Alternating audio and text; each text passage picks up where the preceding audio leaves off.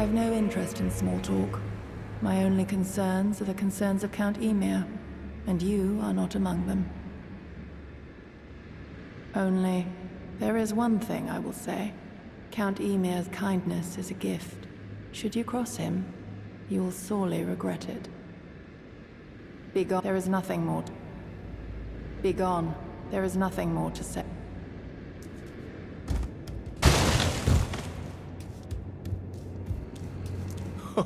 The exalted timbre of the bell has reached these ears of mine.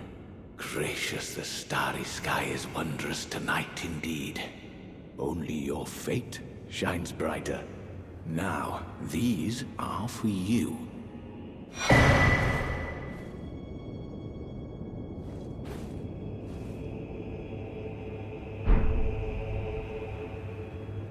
Think nothing of it. I have made my decision to be of help. May the gleaming stars guide you evermore.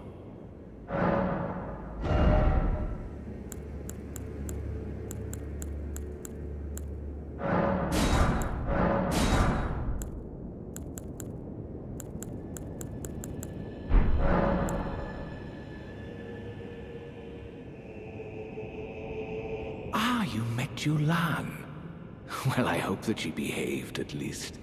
The poor girl has overcome grave misfortune. Her tongue can be sharp at the best of times, but don't think that makes her a bad person. It's no surprise her little sister, too, has a heart of gold.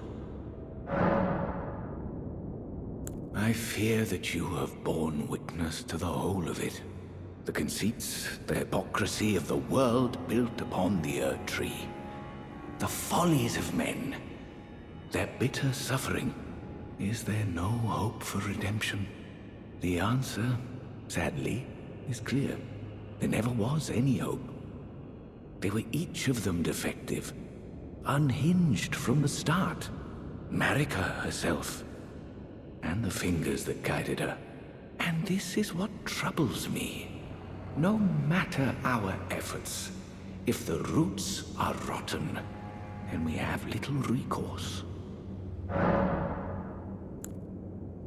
Ever young Mikola saw things for what they were. He knew that his bloodline was tainted, his roots mired in madness. A tragedy if ever there was one. That he would feel compelled to renounce everything when the blame lay squarely with the mother.